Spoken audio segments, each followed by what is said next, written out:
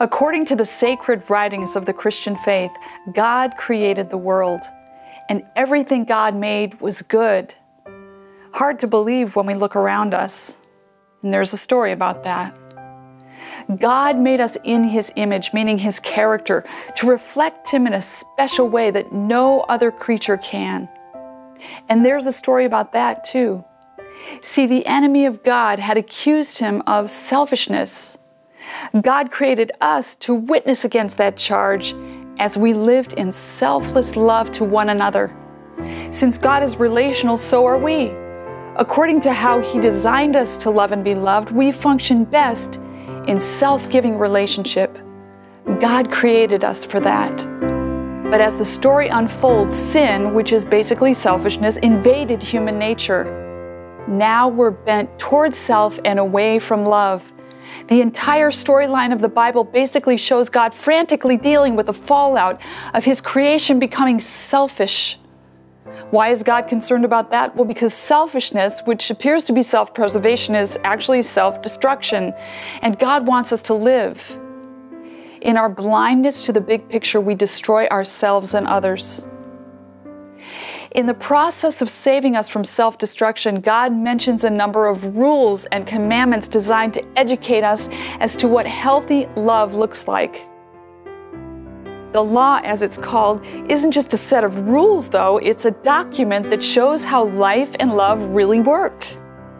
Some of those laws address human sexuality.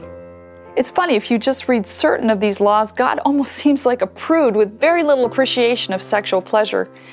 He seems to abhor sex, but nothing could be further from the truth. Looking at the big picture, we see that God made love. He made sexual love, and He made it to minister to our pleasure, our joy, our health of body, mind, and spirit. When we abused His gift through sin, He didn't destroy us. He redeemed humanity. In fact, that redemption took the form of God unselfishly pouring out His life to save us. So all those rules, they were made not only by a designer who knows how we work, but a Redeemer who would give up His own life to give us back ours. My point is that those rules must be kinder than they seem. They're like a barbed wire fence in front of a hidden drop-off. They look rough, mean, and nasty, but actually they keep us from death. In fact, rather than abhorring sex, God regards it as a fitting symbol of His own love for us. Because in sexual intimacy, there is a pouring out from one to another, which symbolizes God pouring out His own life for every human being.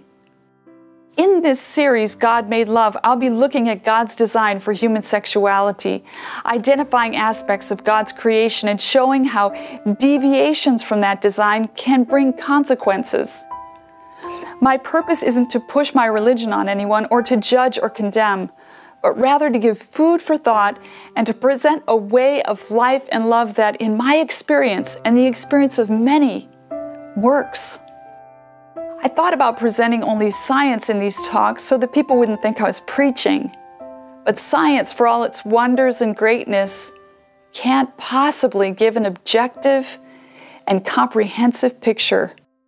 In fact, as much effort as is put into making the scientific method fact-based, the process can still be driven by opinion, by politics, and basically by what people want to believe instead of what's true. At every step of the scientific method, hypothesis formation, fundraising, testing the hypothesis, data gathering, and interpretation of data, human subjectivity can color the results. I mean, most scientific research is done in the West, in wealthier societies. That in and of itself precludes objectivity about human life globally. So while science can sometimes give us a clear, sparkling window into truth, it comes from broken, flawed human beings, and it's limited in what it can convey. My heart craves a source of objective truth for everyone, not just Westerners. As someone who has come to believe in the inspiration of what we call the Bible, I'm coming from the premise that it gives a divinely inspired picture of truth. In fact, the Bible itself says that through God's divine power, the Scripture gives us everything that pertains to life and godliness, happiness on earth, and preparation for an eternity of happiness. That's a bold claim, but a claim much life experience and sometimes scientific research validates. So I'm being upfront with you, saying that even though I respect and use science, the principles guiding my search of human sexuality are from the Bible. Whether you share this belief or not, I think you'll see a viable, beautiful, and inspiring way of approaching this hot topic. So what about all those rules in the Bible? Sexual passion is like fire. We need it to live, but out of control, it kills. Just as the fire of the sun warms our planet and grows our food, sex propagates the human race. The Shaker religion died off because of celibacy, and so would the human race without this wonder of procreation. But also like fire, that very thing that brings life when kept within boundaries kills when outside of them. If the sun were closer to the earth, it would throw the ecosphere into a chaos and we'd all die. A fireplace in the hearth warms the home, but a stray spark catches a curtain and causes a house fire. Well, you get my point, that sexual passion outside of boundaries kills. 35 million people have died of AIDS globally since the beginning of the epidemic, most of it communicated through sex outside of God's plan, and that's just one disease. Some see biblical restraints as antiquated artificial rules designed to keep an authoritarian order. I don't see them that way. As I contemplate the Bible's view of sexuality, a picture of a loving father emerges.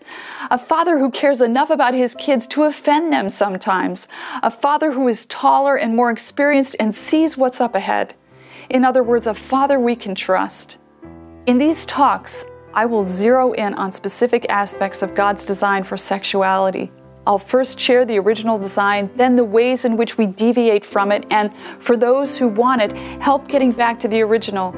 I'll try to be balanced and fair in my approach, not singling out certain issues while ignoring others.